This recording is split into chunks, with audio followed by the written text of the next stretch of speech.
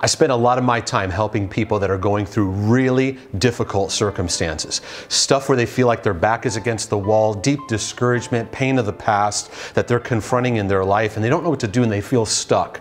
Well, I wrote a book called God Loves Me and I Love Myself for this very reason, because many of us need to access the power of God's love to break through to the next level. One of the greatest ways we can receive God's love is by loving ourselves the way that He loves us. And it does two very important things. First of all, love brings the power of acceptance, where you realize in your circumstance, in your difficulties, however you got there, it brings a sigh of relief. It's okay. I am where I'm at. I'm in these circumstances I'm at. I'm gonna be okay.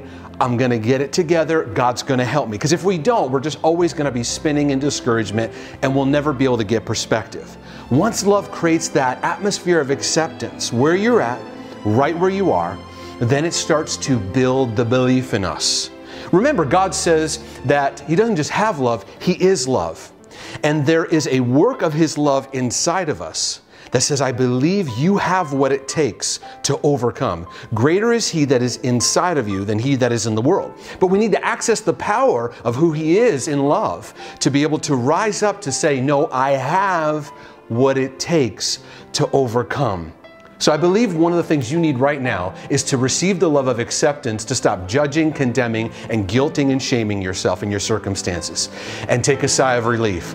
But then in that, get the perspective of recognizing love believes all things. Love has the power to believe in who God is inside of you. That you actually have what it takes to break free. You're probably just one big decision away from everything changing.